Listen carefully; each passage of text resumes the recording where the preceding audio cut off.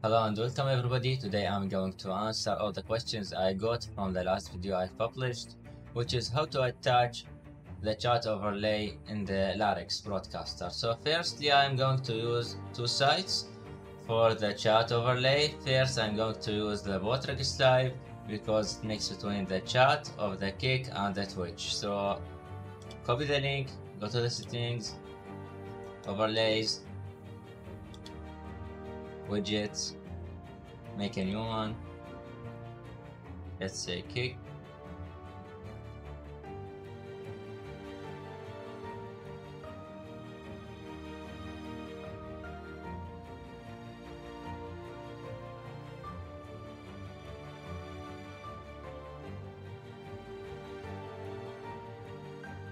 Paste the link, and here there is some option important which is called view mode. So the view mode, basically it is the way that the overlay is gonna be viewed, either for you or for the stream. So you can make it both. You can read or see the overlay, you and the viewer, or you can make it only for you, so you can follow up with the chat in the stream. This is the resolution of the widget. It's gonna be the same as the video resolution on the video section.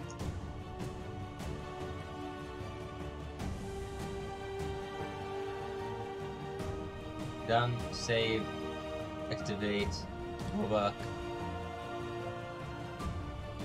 wait a little bit. Now let's give it a try.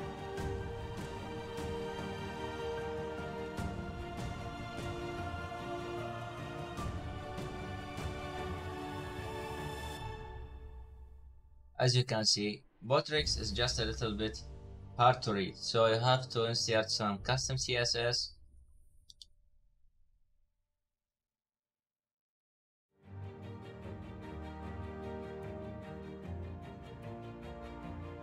Name widget, custom CSS, class name is message,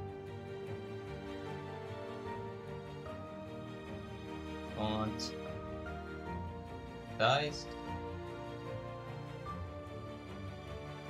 The default font size is 21. I'm gonna make it 100 pixel. Done. Okay. Save. Go back.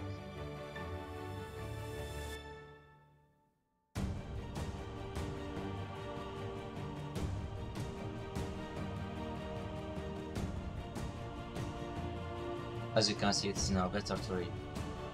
So I'm going to explain the second side. It is so easy. You have to put your username here, make some options, generate a URL, copy it, and go back for the widgets,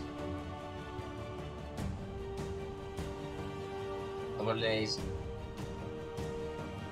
I'm going to edit the same one here to make it easier.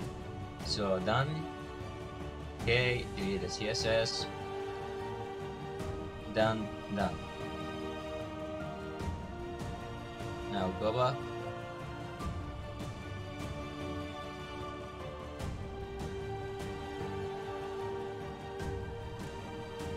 Let's try.